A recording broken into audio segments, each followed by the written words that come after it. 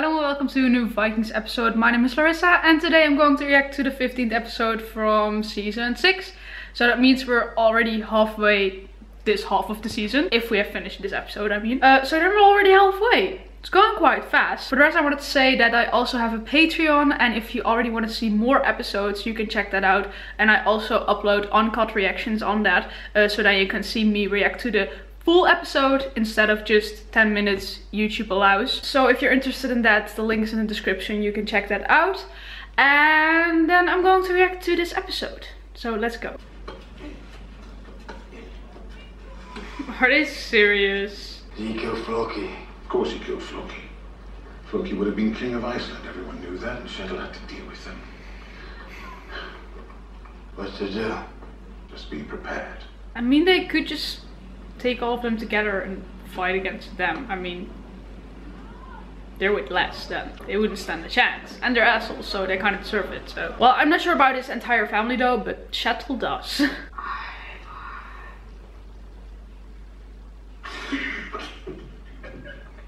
Scarred has already healed nicely. You don't know anything about me. I know this. You sold me once. You don't remember? Of course you don't. How could I forget?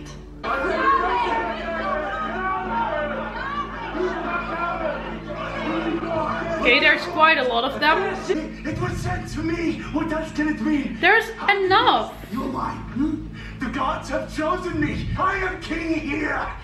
I will decide who stops. Don't you murderer! Yeah, that just had to happen. She's literally fighting with a child in her arms. Talking about strong women. He's mad. What are you doing? Get on the boat! No, I can't. So they're leaving now? They're leaving them there? Well, I think that's for the best. And they're finally rid of them. Look at me! I am king of Greenland! The only thing you have is a whale. Rejoice! Okay. Good luck with Greenland. On your own. And your whale. And your dead family. You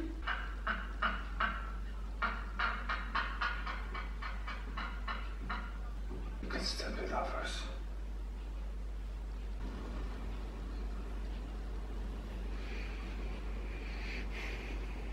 It's a trap.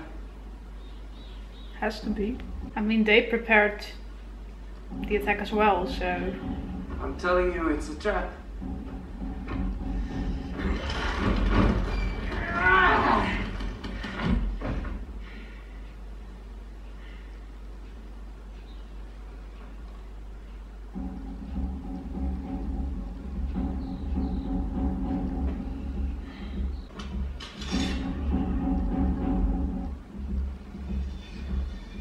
The army of Kiev salutes you and offers you and Prince Igor our profound love and loyalty from this day forward, by the grace of God.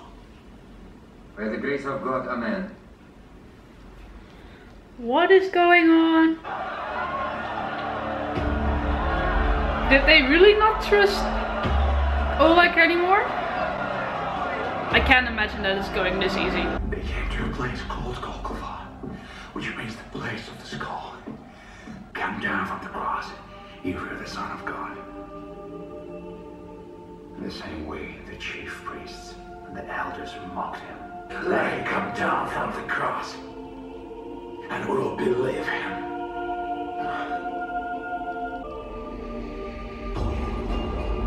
He really turned even more mad than he already was.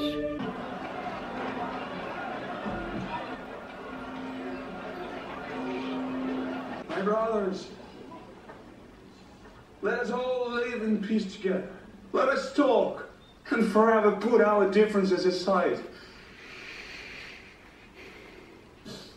Igor, I love you like a son. Sure. Let us live in peace and love, please. Take this bow and arrow and kill your uncle. God command. Don't be a cripple anymore. I don't know. Perhaps, in some way, He does feel free. No, he If we don't doesn't. kill him, you will never be free. No, wait. He has to do it. Let me kill him. Yeah. Let me do it. No, Igor! Not you! No! I'm sorry.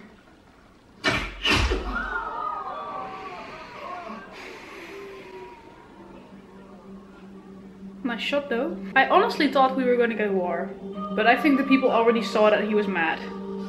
I already said that in the previous episode. They were cheering for him, but in the meantime you just saw that they didn't fully trust it or something. And now he fell from the balcony. Oh damn.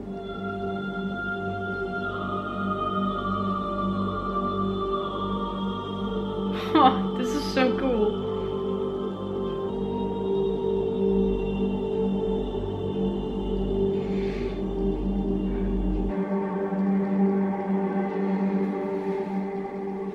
But you know, of course the people also all knew that Igor is the rightful king. So I think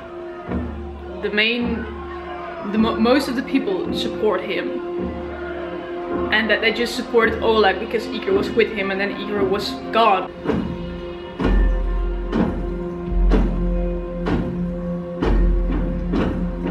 You know what I'm hoping?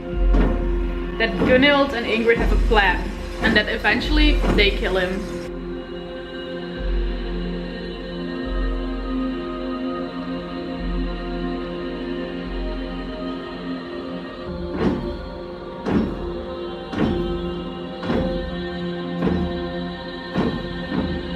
You came. I want to wish you and Ingrid every happiness. And you're not joining us in matrimony. No, I cannot marry you. In my heart, I am still married to Björn. Now I have to go Where you go? to my love. No, don't do Leave her alone. anything stupid. I go now to join Björn in Valhalla.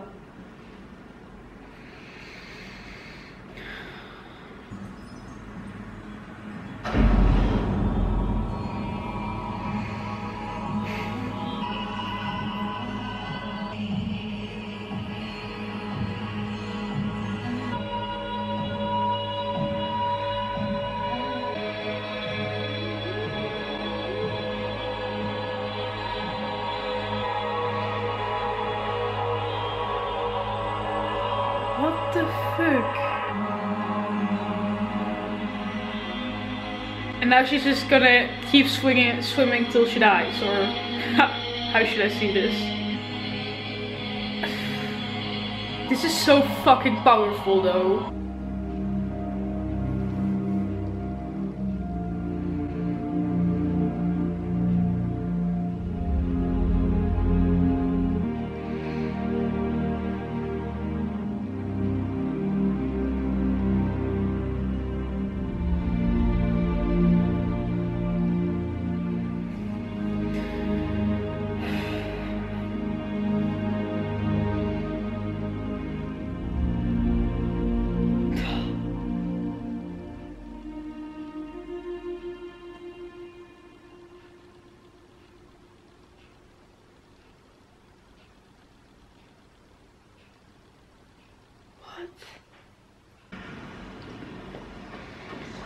I always thought it was kind of impossible to drown yourself, but At the moment, wherever the wind and the tide maybe with the cold of the water and You have no idea where we are.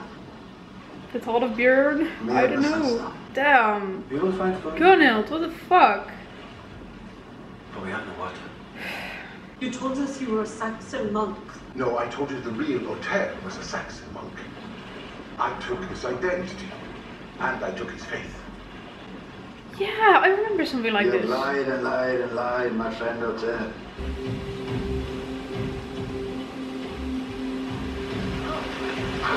Catch it! Catch the rain!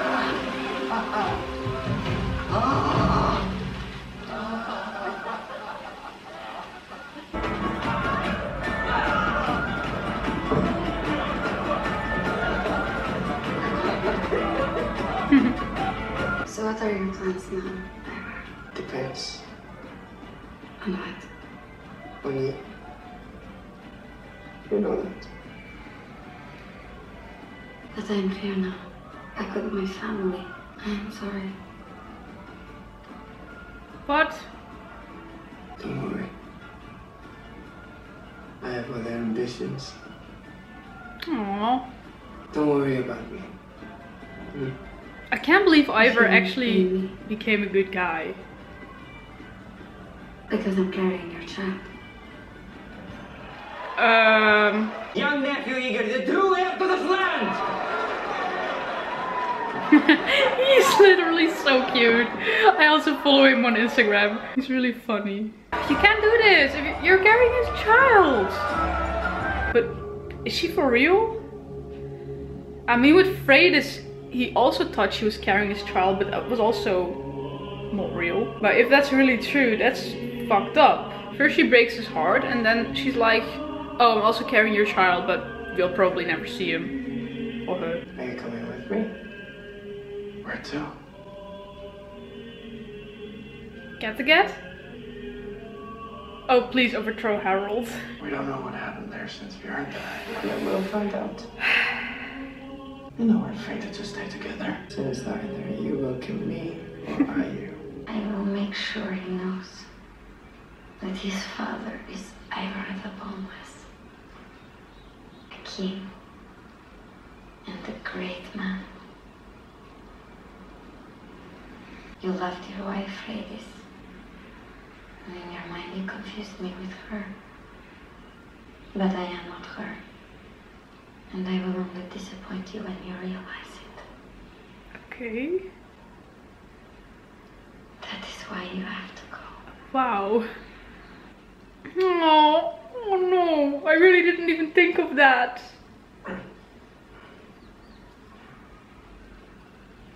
This is so sad. I was so focused on Katja that I totally forgot about Igor.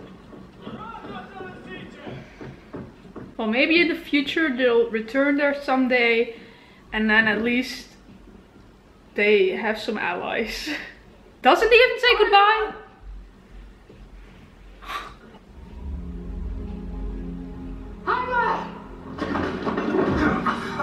No!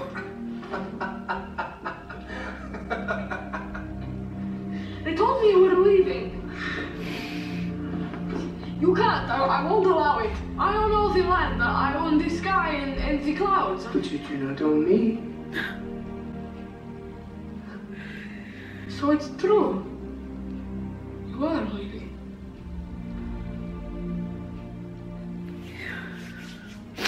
You are not a child anymore. Only a man can be king. Everyone here loves you. I wouldn't go if I didn't think you were safe. You're safe. And you will be king. No, I can't with this. Let's go. You've changed. Yeah, he did.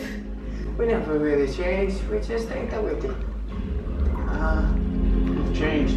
I even said before, it's like he's a better man. And I think Igor did a lot for him in that. I really do.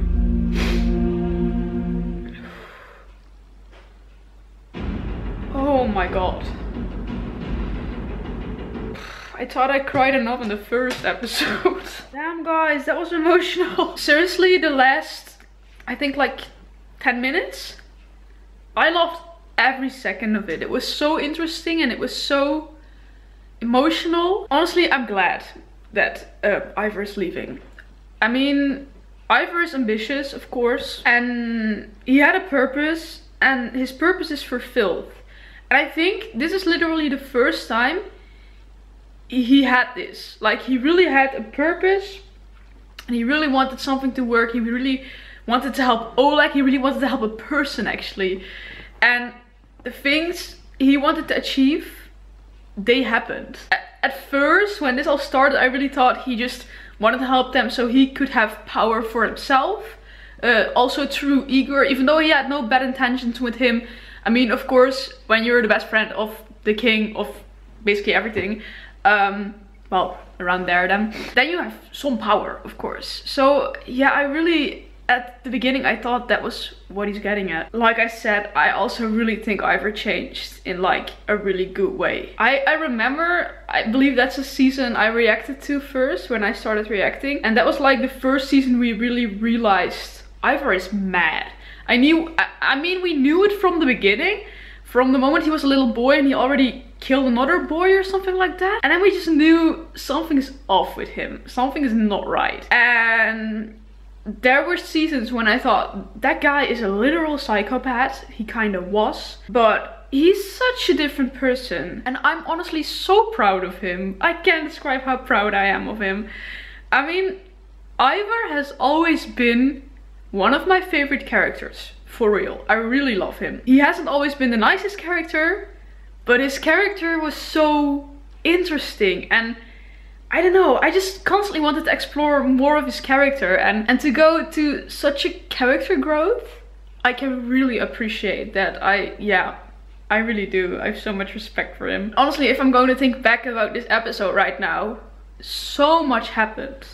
We're also slowly losing everyone. First of all, let's finish this up about Ivor. Him and Vitiska are going back to Kattegat now.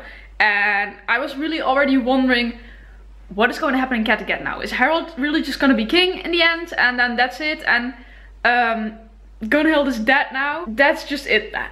I mean, someone else has to take Kattegat. And honestly, my hopes were on Ube, because I thought, okay, he's not going to find land. Maybe he'll find something else now, but maybe after all he will return to Kattegat. Maybe that's just because I wanted it, not because it was realistic. But I knew Harold wouldn't just be king of Kattegat without any trouble. I knew someone else had to come. And now Vitiska and Ivor are coming back. And even though Vitiska killed Larissa, even though Ivor has been in a war with Bjorn for so long, they have never been like close brothers or anything. They have mostly been enemies. But I mean, they are Ragnar's sons, and I think they should take Kattegat. I mean, that's really something I want to see right now, and I'm so excited for this, for them to return. I really am. Then I want to talk about, well, let's talk about Oleg first. I'm glad he's dead. I wasn't completely sure what was happening when they arrived there, and everything was just fine immediately. I really thought we were gonna get a battle, like I already said, but yeah, I think the people already kind of knew that Oleg was getting mad and that Igor is the real prince. And I mean, Igor doesn't escape without a reason. I mean, I'm sure most of them are behind Igor and not behind Oleg, so the only reason they supported Oleg was because of Igor. And I'm really glad we're rid of him now. I'm really glad about that. And I think Igor is in good hands now, and I mean, this is the last season, so it's really unlikely. But if we would have gotten more seasons, something I really would have wanted to see was that in the future Ivor would return there, also to see his child, to see Igor again, to have allies there. But honestly, I don't think that's possible in any way. I just don't think that's possible, but I mean, I can dream, right? Okay, and then I want to talk about Gunhild. Oh, I have so much to talk about. Sorry if this is taking too long. Well, if it's taking too long, you can just leave. But I want to go through all the important stuff, because I think this episode was another masterpiece, to be honest. I already couldn't imagine that they would just get married to him and be done with it. That's why first I thought when they walked to Harold and they were smiling like that, I thought, okay, maybe when you saw Ingrid and Gunhild talking in the previous episode, maybe they planned something, maybe they'll marry him and then they'll kill him or something like that. That was something I was hoping for, because first I was like, oh damn, they're gonna share another husband now, come on. But I also felt like they got a little closer, even though they don't fully like each other. But they also don't hate each other anymore, if they ever did that. They just, I think they got some mutual respect right now. And I thought that was a possible thing that could have happened, that they planned something like that. But then for Gunhild to say that she couldn't marry him because in her heart she was still married to Björn. I seriously lost it. I mean, that's so powerful of her. I'm not sure if it's like a really powerful thing to do, to like kill yourself because you lost your husband. But in her case, I mean, I'm not judging or anything. I mean, some people just die of grief or just don't want to live anymore because of grief. That's more what I mean. But it's not in my head like mostly like the common strong thing to do. That's more what I meant. It would have been stronger if she like fought for the throne, I think. I think that's a common thought. Like, you killed yourself because your husband died, but you could have also fought for the throne. But I think she just saw that there was no way out anymore. That Harold was gonna take it anyway, and she didn't want to go through all of this and have to marry him. And she loved Björn so much. So I think this was so powerful of her. Really powerful. That's what I also was thinking. We're slowly losing everyone, but yeah, it is the last season, so I'm not sure what else to expect, to be honest. But yeah, I gotta say, we've seen 5 episodes. I think the previous one was like, or the third one, not lesser episodes, but like the least of the 5 until now. But I mean, still, most of them, it's just a masterpiece until now. I just don't have another word for it. It's so good, and I'm just enjoying all the episodes, and every episode just has a shocking thing or something like that, or some really interesting things. And yeah, oh, also one more thing, I'm so glad we finally know that Katja is not Freydis, because that was never really made clear. They were also always being a little secretive about it. And I already discussed this like 2 episodes ago, that I was really wondering about that, and I really hope that we were still going to find that out. And I'm really glad we did that now. I mean, of course, it was the same actress, but in the TV show, she was apparently not supposed to be a reincarnation of Freydis or anything like that. I also think that maybe it was kind of us seeing it from Ivor's perspective, like that he missed her so much that he just saw Freydis in Katja. I mean, she really did look like her, but I think that has something to do with it too. So I'm glad that's explained now, and a lot of things are clear to me now, and I'm just super excited to continue watching. So a bit of a longer review, but this episode, holy shit, let me know what you thought of it. And like I said, if you already want to see more, check out my Patreon. I'm going to continue watching now. I'm so excited. And yeah, then that was my reaction to this episode. So did you like it? Please leave a like, subscribe, and I really hope to see you next time. Bye!